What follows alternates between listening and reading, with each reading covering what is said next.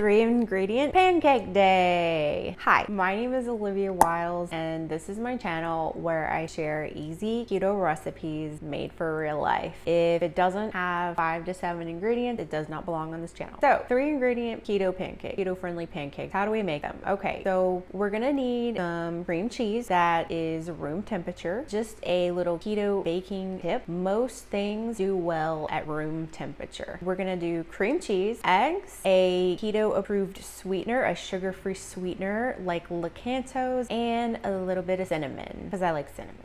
It's totally optional. That is a 4th ingredient, I'm sorry, but it's optional. I like cinnamon, it makes it more tasty. So I have to warn you, this isn't really a pancake.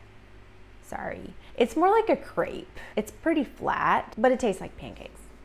So you wanna call it a pancake, you wanna call it a crepe, I don't care. It tastes awesome and it's easy to make. If you want to make it more pancakey, you can put some baking powder or baking soda in it and it will do its little sciencey thing, make it poof, and then you got some fluffy pancakes. These pancakes are not the pancakes though. I want to stick to 3 ingredients for this recipe. So we have 3.5 ingredients with cinnamon.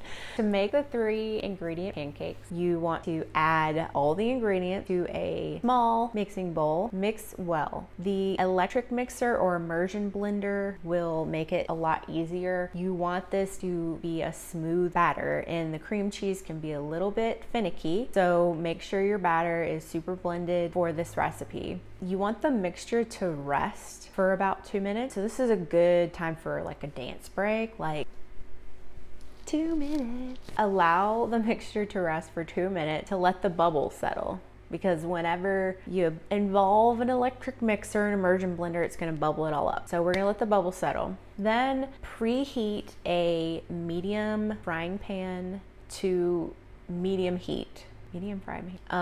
Medium heat, and grease it with some butter or your oil of choice, or if you have a non-stick pan, good on you. I have a non-stick pan too. I like to add a little bit of butter because it makes it buttery, and we like butter on the keto diet. Using a large ladle, spoon the mixture onto a hot greased pan. Cook for about 1 minute until you start to see the bubbles rise to the top of the pancake. I don't know if you've ever cooked pancakes before, but if this is your first time cooking a pancake, look for those bubbles to rise. That is going to be your indication that it's time to flip it. So using a spatula or your pan flipping skills, flip the pancake over and cook for an additional minute or so until golden brown on both sides. Then you're gonna wanna serve it with some sugar-free maple syrup and some butter, and it'll be super tasty. And that is your 3-ingredient pancakes. Now you can store these in the fridge or the freezer. You can do a meal prep of these pancakes, super easy breakfast type thing. Again, I said it's more like a crepe. You could probably roll some fruit with some sugar-free whipped cream. That'd be a fun breakfast. Anything you can do with a crepe, you can make like maybe like a sort of sandwich out of it, or like a strawberry shortcake situation. Anything you want to do with it. It's pretty versatile, and it's a pretty popular recipe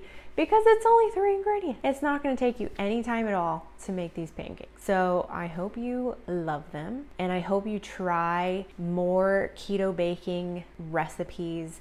And I do want to give you one tip about keto baking is don't give up. If you make an error with keto baking, they can always be repurposed. Carolyn Ketchum from All Day I Dream About Food, she's the keto baking queen. La. I highly recommend her book, and she talks a lot about all the different keto baking tips. In her book, she says if you mess up, that's okay, repurpose it. You could like tear it up, crumble it up, like a little pie crust out of it. That's kind of like what I do with cookies. You can maybe mix it with some cream cheese, make some fat bombs out of it. Don't get discouraged if you mess up in keto baking. It's not a big deal. The ingredients behave a lot different than regular baking, so it's okay if you make a mistake. So get back in the kitchen, get cooking again, try again. I highly recommend that you try again. So don't give up. Okay.